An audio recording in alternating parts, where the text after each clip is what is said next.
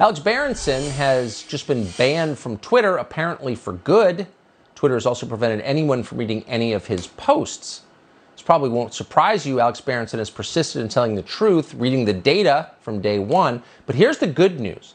Alex Berenson's work is still available on Substack, where his readership is increasing exponentially every day. So maybe there are alternatives to the monopolies. Alex Berenson joins us tonight. Alex, thanks so much for coming on.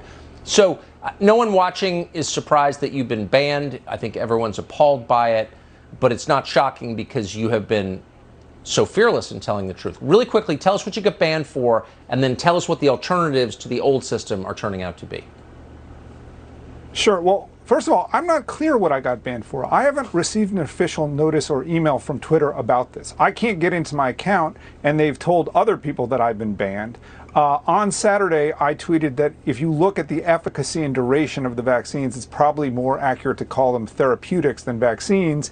And given their side effect profile and the fact they have to be dosed in advance, that's a decision that people are going to want to make on their own, and it's certainly not something that we want to mandate. I think every statement I made in that tweet was totally accurate and defensible, and I think if it gets to a jury, we'll find out what a jury has to say about that. But to be honest, Twitter hasn't told me I can't tweet. They haven't told me I can't tweet under my name. They haven't told me I can't tweet under somebody else's account, which we know ghostwriting is a thing on Twitter. So, as far as I'm concerned, I just can't get into my account right now. Now, Twitter has 200 million people, 200 million daily active users. It is a tremendously important and valuable platform. For me to be denied access to it when I'm trying to, get public health information out there, I think is dangerous. I have Substack, and I've been amazed at the response, Tucker. Thousands and thousands of people are signing up every day, but Twitter is a much larger platform, and I think I have a First Amendment claim, in that Twitter is sort of the modern town square.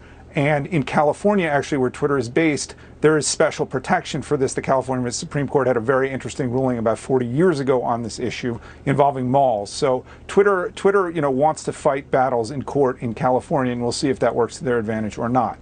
And then I think there's a separate issue here, which is that Twitter has defamed me. Twitter has said that my information is inaccurate, and as a result, everybody from Vice to other places, they say terrible things about me, and they say I'm disgraced, or that that I'm putting out false information. Twitter is not just one voice on its site. Obviously, Twitter is the operator of its own site, and it has a special responsibility not to defame users of the site. So, it's not just that I have a right to put out information, right or wrong. It's that I think the information is right. So please join the movement. Come to Substack. Support this fight.